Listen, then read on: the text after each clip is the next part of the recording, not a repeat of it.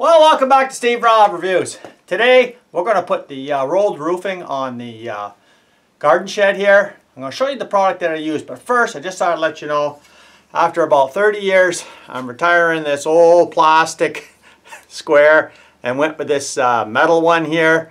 Guys, this is 10 times better, and yeah, this one here, guess what? Not very good to use on steel, especially hot steel. It melts. Okay, so let's get on to it here. This is the roofing material. I've showed this in the past here. This brand right here. I get this at Home Depot. Comes in a big roll. And it's only for the valleys on a house. But I use it for the whole roof when I'm building a flat roof. And for the first time in my life, I'm going with this. This is the OSB. 7/16. It's 7/16. And I was going to put on 1/2-inch plywood. I was over at my Home Depot and I'm talking to a buddy of mine there. I've met him there so many times. I'm over there so often. I know a lot of the contractors. And he said, you want me to give you a hand with that plywood? Because, you know, I got to pull the sheets off there, right?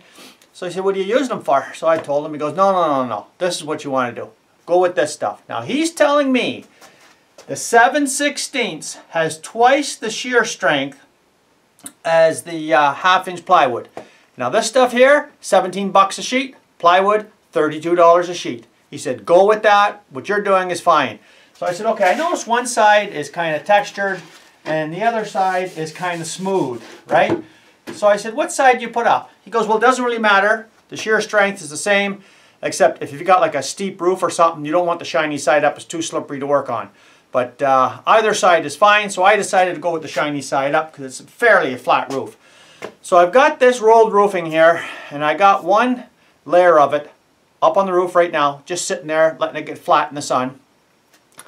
And what I've done is I've got a couple of clamps and small little pieces of wood. So I lay it out exactly where I want, and then I clamp it down, and then I'll show you what I'm going to do. So I'm going to prop you up on the ladder I got out here. We're going to see how this goes. And we'll see if you like this idea of roofing. Now, I can't recommend this roofing material. I've only working with this for about maybe 3 years, maybe 4 years tops. So far, it's been working out fine. But there's a lot of reasons why I like to use this. I'll explain it at the end here. But let's go outside and let's take a look and see what I got going on. Okay, you can see right there, I've got the rolled roofing on there, and I got it folded back in half. And I'll just pan across here like this. You can see I got the clamp on the end here. So let's, I'll just show you how this works, and then we'll see how easy this is. Okay, just peel this back. This.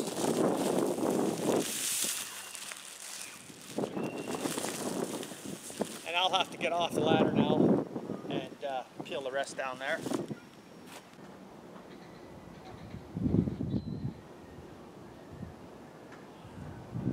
Okay, now we'll just lift it up, roll it over.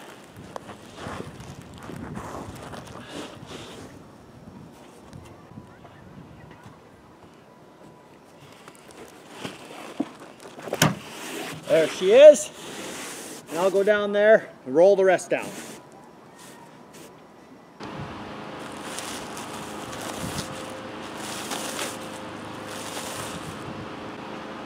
Okay, I'm back. Now we're just pulling this strip off.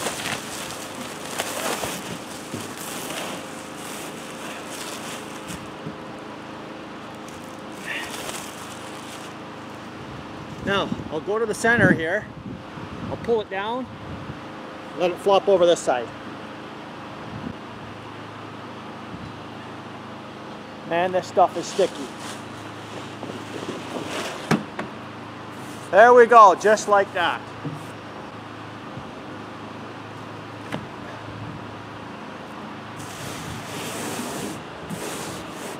There she is, all done.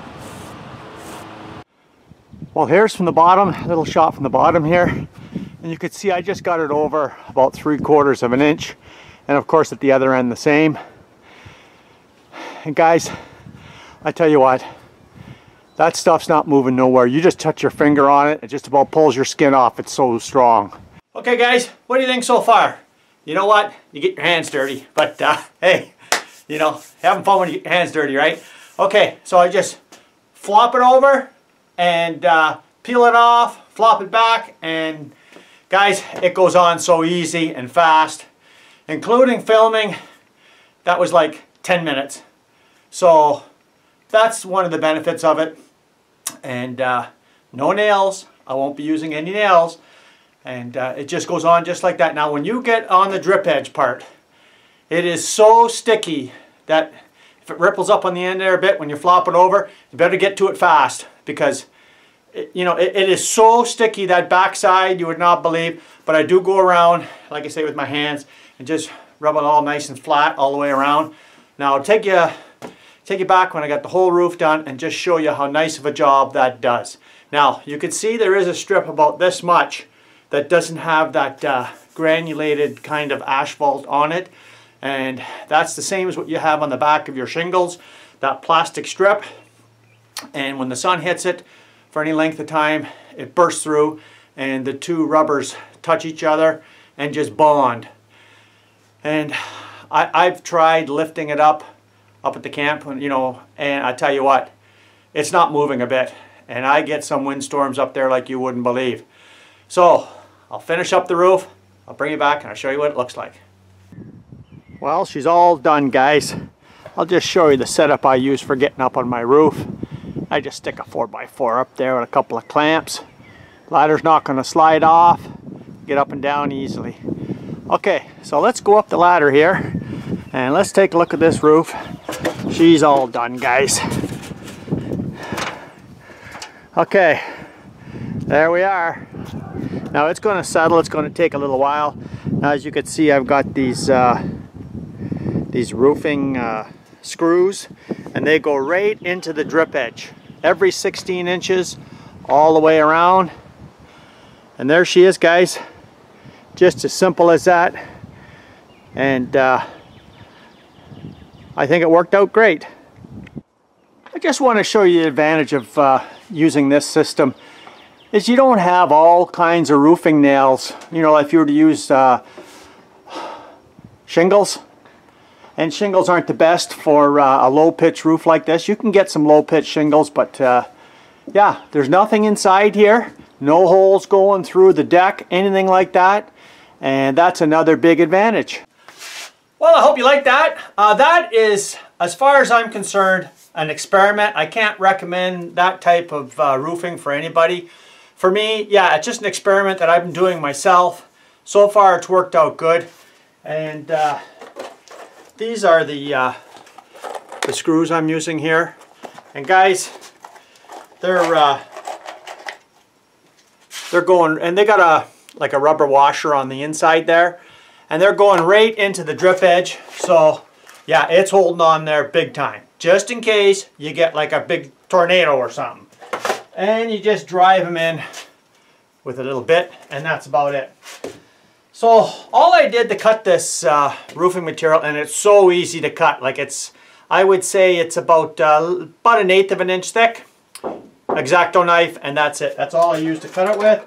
And I just got one of these T-squares, line up a T-square, and that's it, and you're done. So the whole roof cost me 80 bucks, including the screws. Where can you do a roof for 80 bucks?